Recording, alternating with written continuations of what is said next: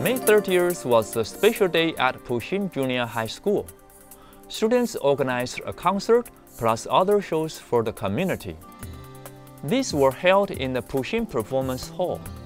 There were even exhibitions showing student work in calligraphy, science, and in other disciplines. It was a great opportunity to showcase what the students had learned over the preceding year. Many parents and other community members showed their support by their attendance. First was a show by the English Drama Club.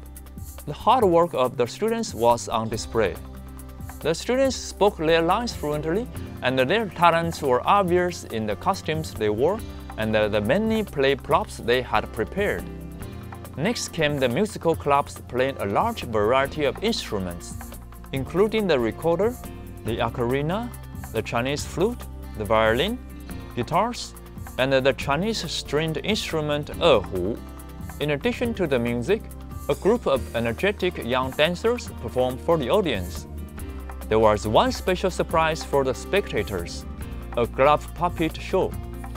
Historically, glove puppetry was very popular in Taiwanese culture.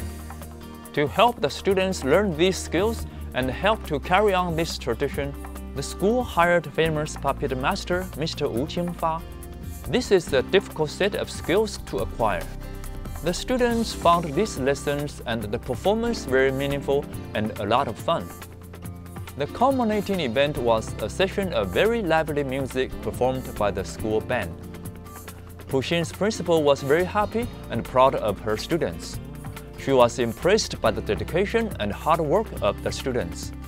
In addition, she said that without the hard work and professionalism of her teachers, this would not have been such a big success. Luke Lin, CIN News.